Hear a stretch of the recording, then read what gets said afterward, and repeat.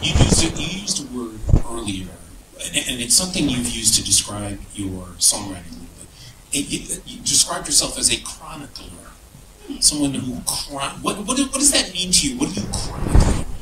My life. Journaling. How does that help you?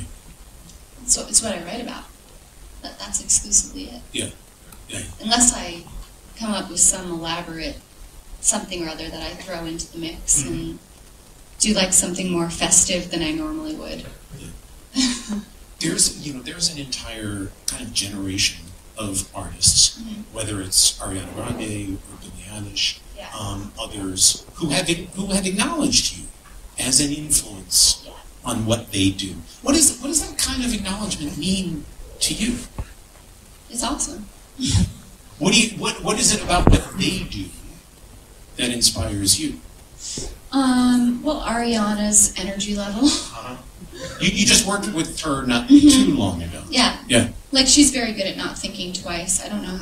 I mean, maybe I'm wrong and she questions herself, but I'm very much in my head. She's like very much in her body. Like, you can see it, like that baseline physicality. She's just super fast and on fire all the time.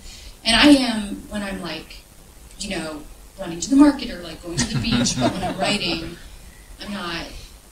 I'm like not thinking quickly. I'm more like thinking more instinctively.